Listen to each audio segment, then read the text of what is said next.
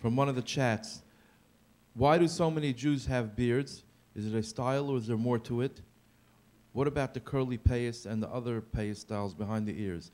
Is it rooted in Kabbalah or is it just a style or is there something about it? Okay, beards and payos. Sidelocks, the curly ones, the ones behind the ears, the ones that don't have them behind the ears, are they fashion statements or are they religious statements? Well, beards are a sign of maturity. So we consider that as a action of certain maturity of greatness of a person. Babies and young people don't have beards because they're not of age. They don't have their mind is not totally developed yet, and by beards, that's one of the ways of maturity. We say that a child who doesn't reach the age of 12 or 13 by born a girl, they're still considered minors, not responsible for what they do, not commanded to keep the laws of the Torah. When they start growing up and they start having hair growing, the hair is considered part of, it's not enough to have years, but a person has to have certain hairs also to grow to show maturity. So maturity on the beard is also the same thing. So it's considered a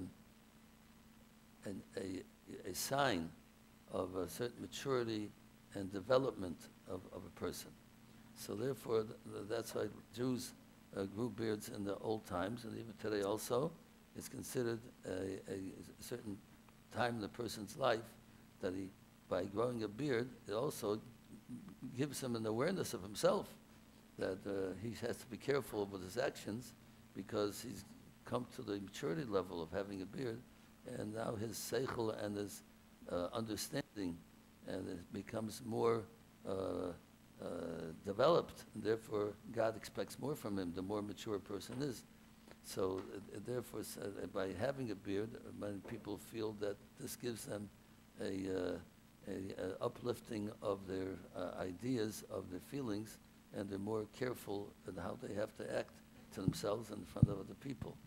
Now the payas, the reason for that is because it's forbidden for a man to cut off his payas. So just like on a person's beard, you're not allowed to cut with a razor. If a person does cut his beard, it has to be not with a razor, only certain ways that it be cut, not according to Torah law. And the payas of the head, even without a razor, to make a person go around cutting off the sideburns is forbidden for a man to do. So therefore, some people are afraid that if they start cutting the hair in that place, they might cut it too close and cut it off altogether too much. Therefore, they say, I'm not going to touch it. Leave it alone, because I don't want to have go and have to take a chance of going against the Torah law of cutting off the sideburns. So therefore, just leave it the way it is, and they don't touch it in order not to come to the avera, the sin of cutting on one's sideburns.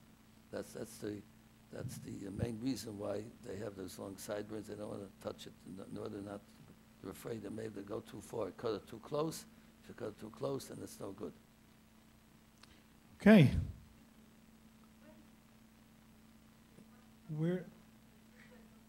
Question is, where is it written? It's written in the Parshas Kedoshim. Parshas Kedoshim, that's what we read a few weeks ago in Vayikra. In Kedoshim, it says that you're not allowed to cut your beard with a razor and not cut your sideburns. Pas roshchem lo sakif. To quote exactly, sakifu paas roshchem. You should not go around the sideburns that cut them off, and the hair in the back and the front come together. You have sideburns to make a interruption between the two.